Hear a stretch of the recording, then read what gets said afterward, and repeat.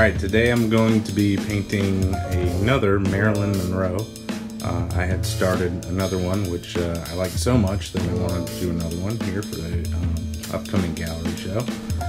But wanted to take a spin at pre-mixing some flesh tones. So as you see here in my palette, what I've done here is I've arranged my colors the way that I normally like them. I have white.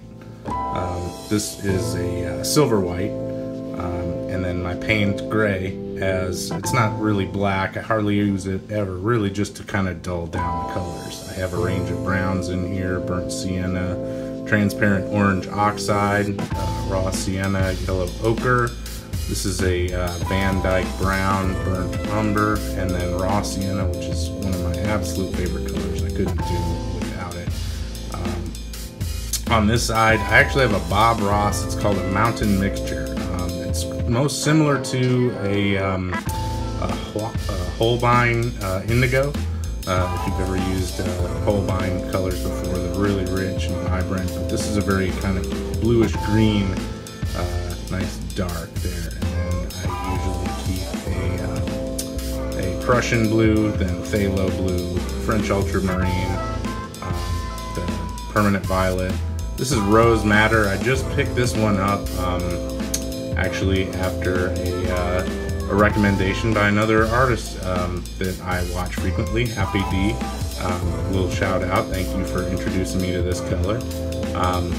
Alizarin Crimson, Cad Red.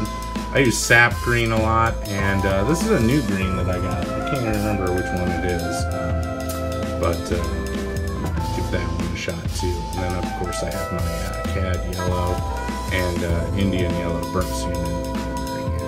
These are the colors that I mix primarily with on my palette. I don't always like to have a limited palette, because sometimes if I can use colors that are at their most vibrant without mixing them, I'd like to do that. They have a little bit more richness to them. But for this one, I pre-mixed some skin tones from my darkest dark to kind of almost where the highlights, where I'll start mixing in light to this color to get the very light. So I just did 4 kind of mid-range values, differing in color. You'll see the dark color is more red and has some cooler tones to it. I used some Alizarin Crimson and blue in there as well.